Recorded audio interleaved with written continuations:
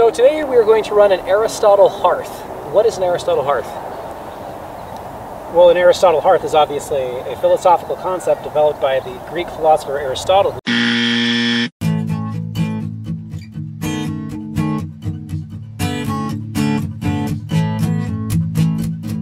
So we are here with Andy from How to Make Everything, and we are going to try doing an Aristotle Hearth to make steel out of iron. And this is something that's been recommended to you on your channel before. Yeah, my previous attempt at smelting the result was iron, but it wasn't consolidated, and this was recommended to me to actually consolidate it into something a little bit more workable. You guys are a little bit more experienced with it, so I'm curious to see how it works. Me too.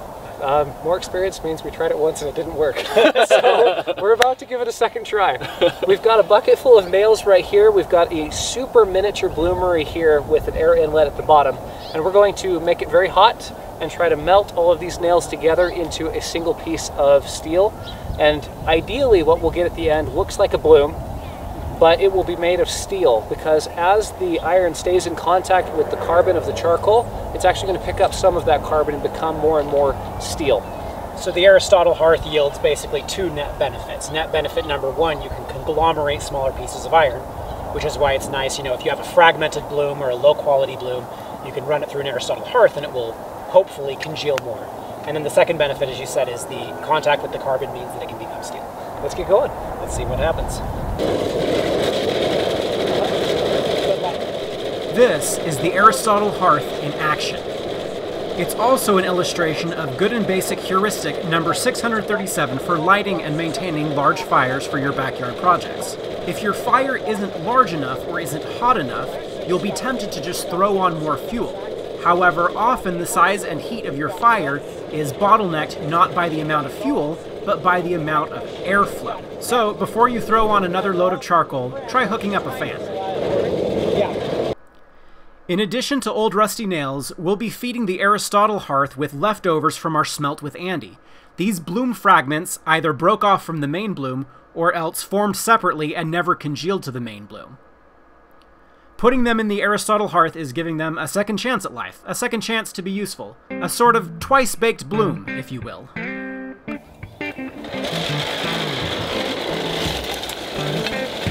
actually be cautiously optimistic about putting it in the Aristotle Hearth.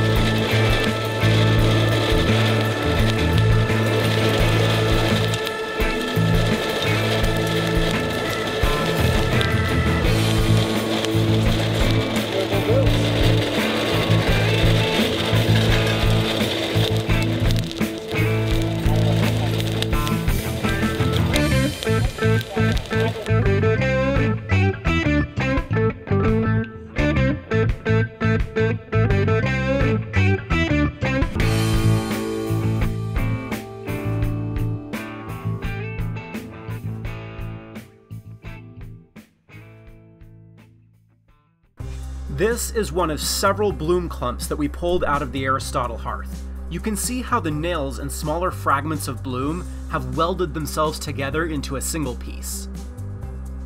This is exactly what the Aristotle Hearth is supposed to do: consolidate scattered metal fragments into a single chunk. On the left is an ordinary mild steel nail. On the right is a nail that we put through the Aristotle Hearth. There's little or no difference between the sparks emitted from these two nails, meaning that they likely have the same amount of carbon in them. So, unfortunately, little or no carburization took place. Most likely, this is for one of two reasons. Either we didn't run the furnace long enough, or we didn't have a high enough ratio of charcoal to iron. Also, if you're curious about how to turn a bloom into a bar of forgeable iron, very soon we're going to be posting an in-depth video about that process using a primitive forge setup. So subscribe and stay tuned for that. How about that Aristotle furnace? Yeah, so we had some interesting and mixed results, and you can tell, you know, we're lighting ourselves by cell phones because we went a little later than we intended. So we actually considered doing this whole thing as a ghost story. So the Aristotle Hearth. So why do you do an Aristotle Hearth? Well, there's two fundamental reasons. One is to increase the carbon content of the metal, right? To carburize the metal, to turn it into steel. And then the second reason is to consolidate pieces together.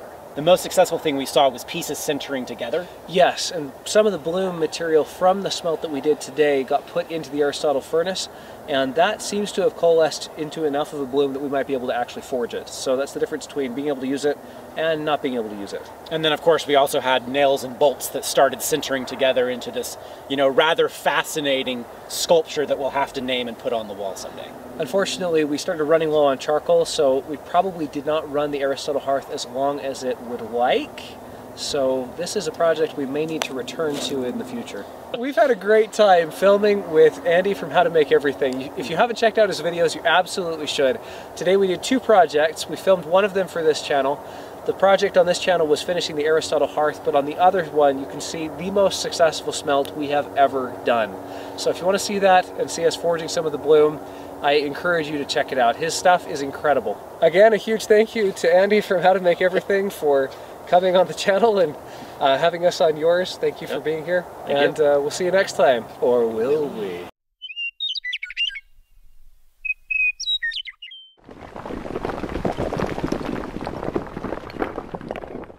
Why don't we film this way all the time?